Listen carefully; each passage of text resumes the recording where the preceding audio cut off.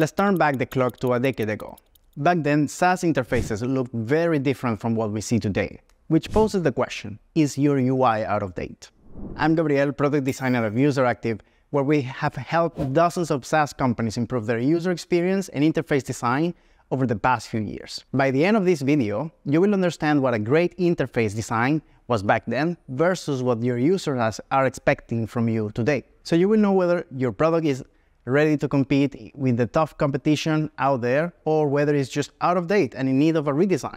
A decade ago might not seem like that long ago, but maybe at that time, Jira looked like this, LinkedIn also looked like this, and Salesforce looks like this. Back then, you will find static layouts, fixed layouts with limited user flexibility, with a one-size-fits-all approach. Web and software development tools were not as advanced as they are today, making it difficult to create dynamic and responsive layouts. Also, mobile devices hadn't yet become the main platform for people to access the internet or applications. So people didn't really care so much about responsive design. It was all about desktops. Now you can build software without responsive design. Users expect to be able to access your SaaS products on various multiple devices. Even back in 2016, Adobe revealed that approximately 68% of the companies use up to 5 enterprise mobile applications, which is a lot. Now, what we rule is about customizations. That's what everybody wants. Empower your users to personalize layouts, rearrange elements, and craft their unique experience. Personalization enhances user satisfaction by allowing them to tailor the interface to their own preferences and workflows, leading to a more engaging and efficient experience. In the past, interactions were very basic, more or less just hovering and clicking. That was just about it. Users were more used to a traditional desktop software, which often had a more static interaction model. Building complex interactive features required a more development effort and could potentially introduce compatibility and performance issues. Now, the interactivity is key.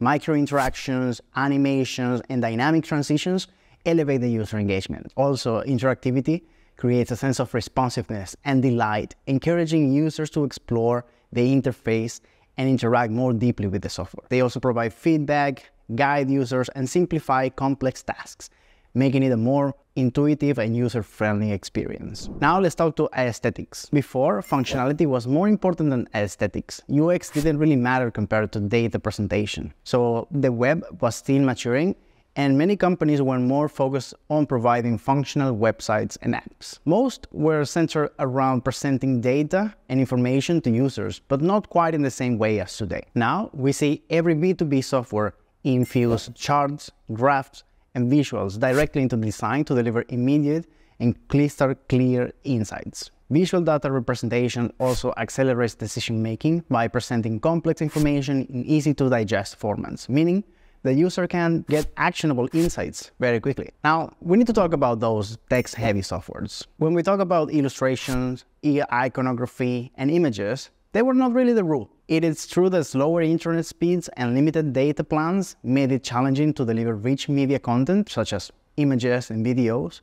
But designers, they had to rely on more text-based content to ensure faster loading times. But also, the emphasis was on conveying information and functionality through textual content, as this was a reliable and efficient way to communicate with users. Now, every good SaaS leverages illustrations and graphics elements to enrich user engagement and streamline comprehension. Those visual elements, they help in conveying information much quicker and intuitively, reducing cognitive load and helping users make more informed decisions by enabling effective communication. In general terms, now, it is all about modern designs. So businesses now prioritize interface design, a visually appealing and consistent design, also reinforces the SaaS brand identity, building trust and recognition among our users. And modern design signals a product's relevance and professionalism, making users more likely to trust and adopt the software. By incorporating these updated norms into your SaaS interfaces,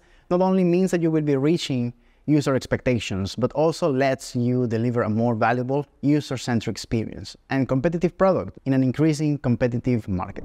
If you like these UI differences, you will also want to know how to improve your UX. So these are things that you can do to grow your user base and stay up to date.